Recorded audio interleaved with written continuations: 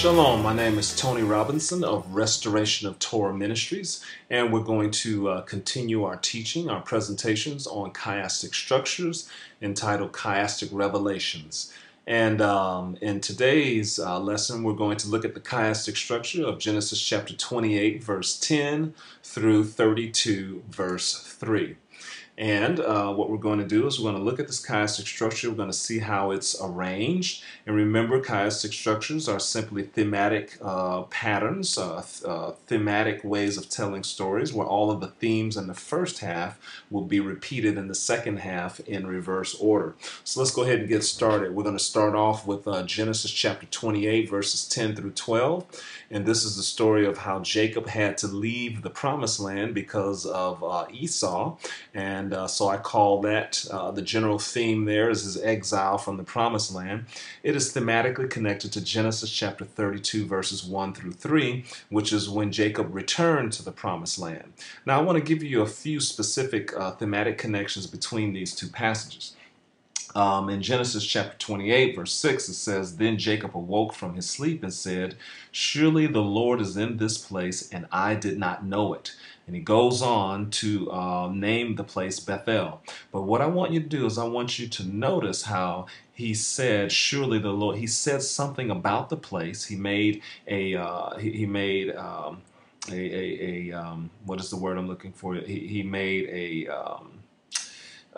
He noticed something about the place, and then he called the place. Well, if you go to Genesis chapter 32, verses 1 through 3, it says, in verse 2, when Jacob saw them, he said, "This is God's camp." In other words, he makes an observation. That was the word I was looking for. He made an observation about the place, and then it says, and he called the name of the place Machanaim. So in both of these two passages, in chapter 28 and 32, Jacob makes an observation about where he is, and then he names the place something.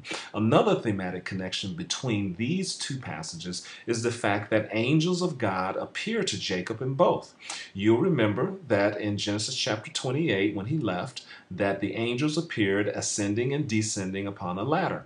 Well, in Genesis chapter 32, in verse 1, it says, Jacob went on his way, and the angels of God met him. So those are just those are two of the thematic connections that connect this verse in chapter 28 with in chapter 32.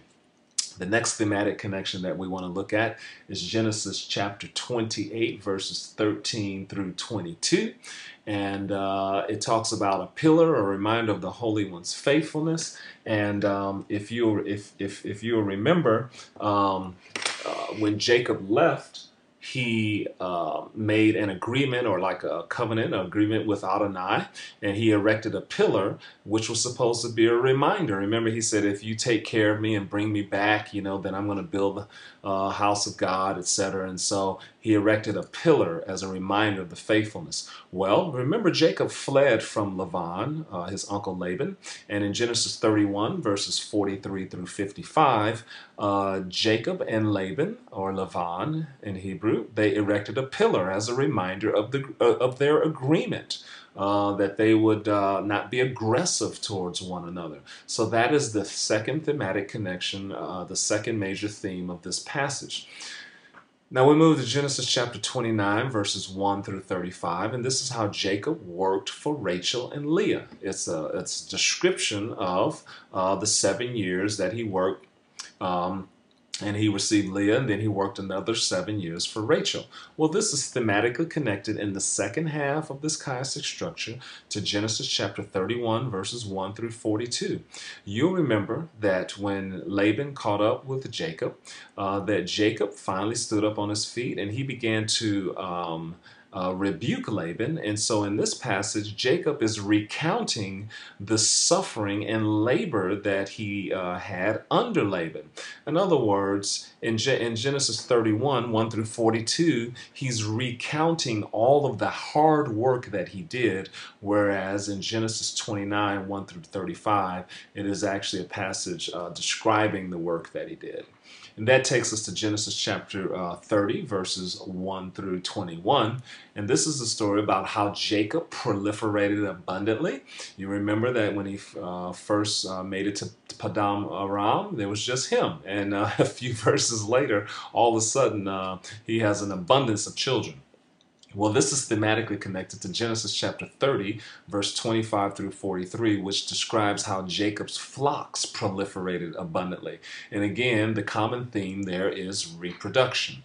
And then that's going to lead us to the central axis, which is Genesis 30, verses 22 through 26. And it's the story of the birth of Joseph.